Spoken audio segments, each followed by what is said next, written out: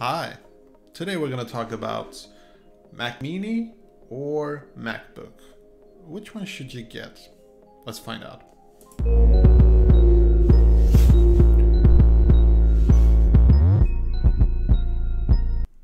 Oh, this is kind of heavy. Okay, so what we have here is a MacBook Pro Retina, late 2013 model.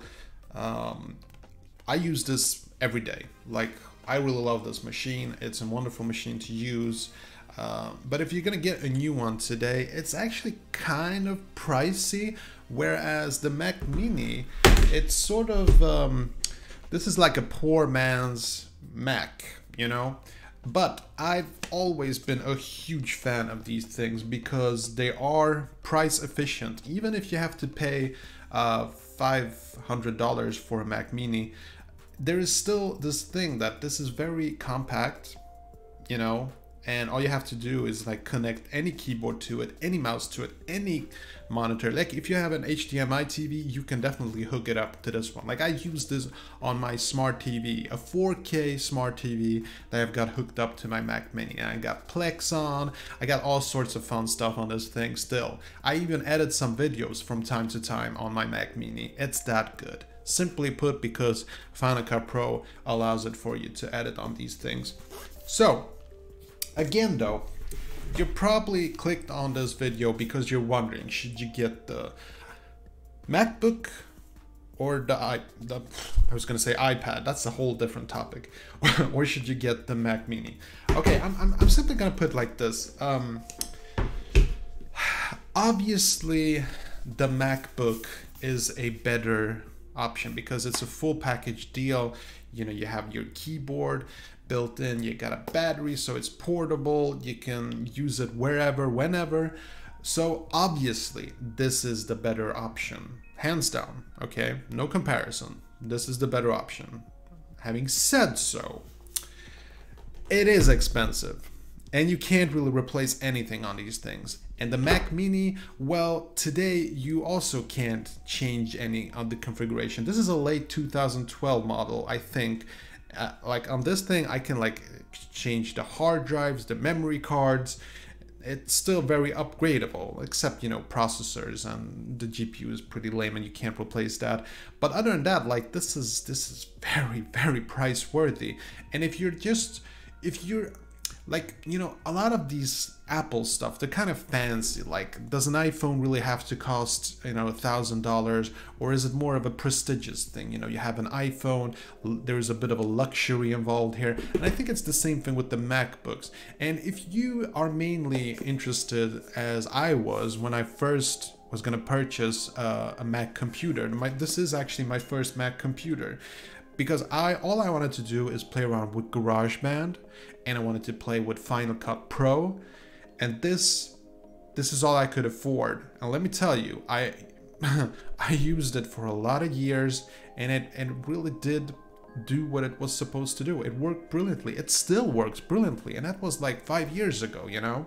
So it's a great piece of machine. It really is. And it's gonna work a long time, and you don't have to worry about getting like a battery when the battery dies, because there aren't any batteries. You just connect it, you know, to the power charger, you connect it to whatever monitor you use, and you will always have the option to just use it as a media center on your TV. That's what I do these days, because now I'm on the MacBook. But if I was just, you know, looking for the cheapest solution in order to edit videos or make music on GarageBand, or just get that you know, Mac experience, you know, connected with my iPhone, I think this is a wonderful option. But again, it's not as portable as something as a laptop. But there you have, you know, the whole laptop versus desktop thing. This is a desktop. Now, even though it's quite small and portable, this is actually a desktop. Hard to believe.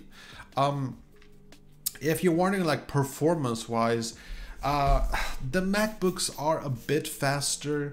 They usually have a dedicated graphics card if you go for the 15 inches, but the GPU on this, the built-in GPU and the processor on this, it's fast enough, especially for Apple's own software, like GarageBand and Final Cut Pro, you will have no issues with Final Cut Pro. It's not as fast and fluid, but I've edited 2 full feature films on this thing. 2-hour movies on this thing. It was full HD though, but I did it. You sort of just have to be very economical, but I'm gonna make a video about that in a different episode. So, having said so, you can see that I'm sort of leaning towards this thing. Now, how can I do that? If I'm saying that I have the MacBook and I'm still recommending this, it's because I think that Apple products in general are overpriced. And I think if you're after the Mac experience and this is your first Mac, then this is a good way to start. If you just want to get to know Final Cut Pro and Logic or GarageBand, and you just want to get a feel for it without, you know, spending like, I don't know, $1,500, this is a good investment, and you will always be able to use it for something. So definitely, that's just my opinion anyway. So I really hope you enjoyed this, and if you have any questions regarding your purchase, your thoughts, your worries, concerns, you know, just put it in a comment below and I'll get back to you. That's a promise. Take care. Okay, that was it. Hope you enjoyed this video. And if you did, see that like button, smash it. And I got some freakishly awesome videos coming up. Better subscribe so you don't miss a beat. I'll see you later. Peace.